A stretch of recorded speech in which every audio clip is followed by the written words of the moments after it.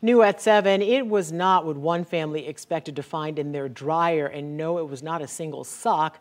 They spotted a snake. News 6's Brian Didley caught up with the Pring family in Groveland, who says this was not a fun surprise. The Pring family had a little bit of trouble with their dryer Thursday, but over the weekend they did take a look inside.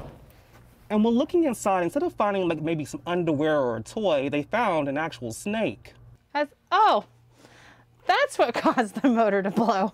Allison Pring says she found this snake in her dryer after having issues this past week. She said the dryer was acting funny, blowing lint, and says it was still under a warranty, so she called a repairman. He came out, he said it's probably something stuck in there, motor jammed, easy fix. But it turned out it wasn't that easy.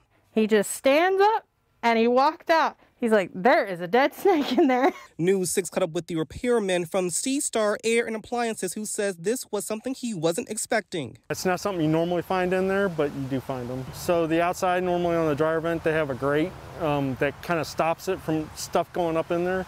It didn't have one on there, so kind of found its way. The Pring family says they'll be watching out from now on, possibly putting mothballs because they can't clog the airway for the dryer. It could have been much worse. In Groveland. But I'm glad it was a dead and done, fixed it up, ready to go. Brian Didley, Getting Results, News 6.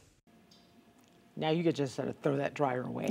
Okay, so if the Pring family looks familiar, we have met them before. In 2014, their son Alex received the first 3D printed prosthetic arm designed by UCF students. And about a year later, he received an upgrade from Iron Man himself, Robert Downey Jr. It seems so long ago, and he has grown. Yeah. I'm friends with them on Facebook. He has grown tremendously, but that snake. I'm going to go home and check and make sure I have a grate on my dryer vent. That is a PSA to everyone out there.